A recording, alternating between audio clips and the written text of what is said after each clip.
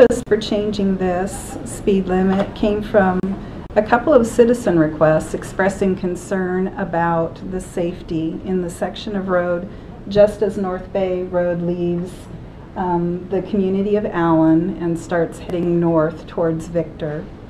And the concern is that that area has several driveways within the area. People are traveling faster than the posted speed limit in some instances, and there's concern about congestion there and potential for accidents.